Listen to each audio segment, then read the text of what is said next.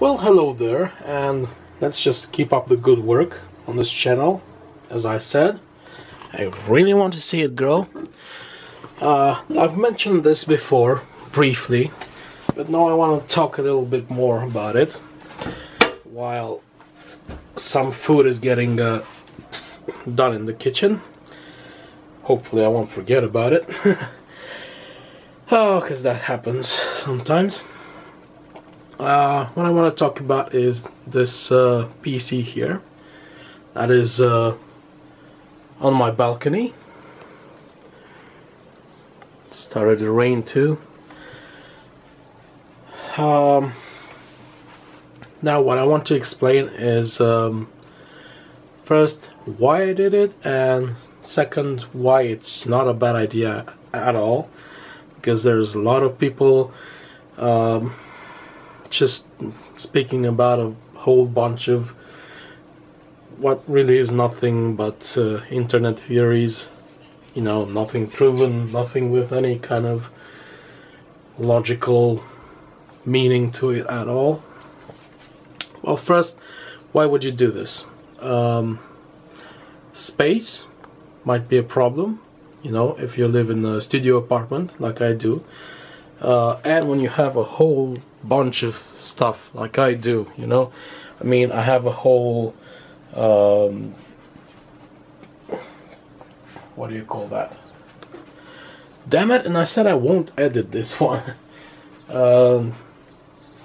Most of the storage space is filled with, you know, normal people have, like shoes and clothes and bed sheets, and like 2/3 of what we have here is just my technical stuff, even where clothes should be.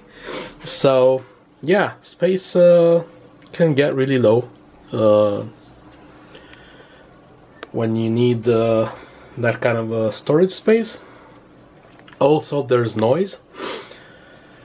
I know people who can sleep while their computer is on next to them, and that being absolutely no deal whatsoever.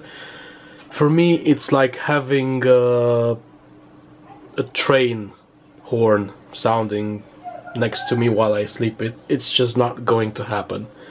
The moment there is a fan spinning in the same room with me, no matter if it is a PC, a laptop, an UPS, anything at all, I can't sleep. There's this constant buzzing. Even in the bathroom, which is like, I don't know, feet. In English there's a lot of feet. We don't have much feet around here. That would be like, I don't know, 20 feet away from the bed, behind 2 doors, and I keep a fan going permanently to suck in fresh air, because I'm allergic to cat urine and I have my cat's litter box there. So that there's no air escaping from the bathroom into the house, you know, it's a constant flow of air towards the bathroom. Yeah, and I had to solder some resistors to lower the speed of the fan, because no way I can sleep with that going at full speed. It's like a vacuum cleaner, you know. Yeah, but no, PCs and laptops, even a laptop that has a single small fan, can't do that. I have to completely shut it down, turn off all the lights, all the LEDs, all the screens, everything. It needs to be pitch dark, totally silent to get any kind of sleep. The same goes if there's any sound during sleeping hours, you know, while I sleep, no matter if it's the cat, you know, not to mention important stuff like someone knocking on the door, that wakes me up straight. I'm like sitting straight up in a second if someone knocks on the door. So it really needs to be quiet. So that is a very, very big issue for me. And it's really nice to have some space to put the PC away from the room. And also get extra space. So what I did, this cloth is just temporary until I find a solution, and because I kept adding more and more wires, as I continued to do stuff. I just drilled a hole through the window frame. That's really easy to do, it's not a big deal at all. And then just passed all the wires through. And hell, I even have one of the HDMIs for one of the screens even made bigger by putting soldering a longer piece in between the ends. That's a bit difficult to do. I don't know, there's like 18, 20 something wires to solder on each end. But in the end, if both wires, if they all have the same quality, if they're good enough, that's not an issue, it works. And then I used some of this wire tubing, which is normally used in construction, to put all the electric wires in the walls, you know, as you build the electric system. But they look just fine. Look at them, it's just like two tubes. It's almost science fiction, like a spaceship or something. Yeah, and I have this one too. This is the wire for the third screen, which I don't always use. It kind of occupies too much from my desk space. I would keep it, but it's just too much space used. And there you go, and that includes power that goes to the UPS, and then the PC gets its power from behind the UPS. You can't really see it, there's another power extender behind this plank here.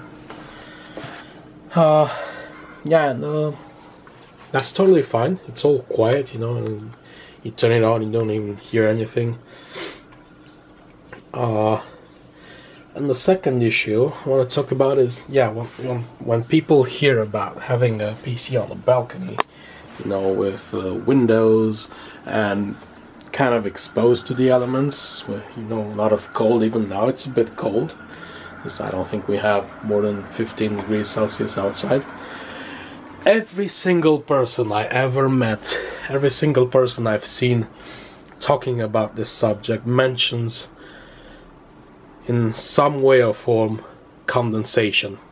And let me tell you that if you have the slightest idea of how physics work in this world, you instantly realize that condensation cannot be an issue, no matter what. Because of the simple fact that condensation forms on colder surfaces in warm environments, not the other way around. Here we have a cold environment where the PC gets warm. Okay, so that is not going to happen ever. There's no condensation whatsoever. No matter what you do, no matter what temperatures you have.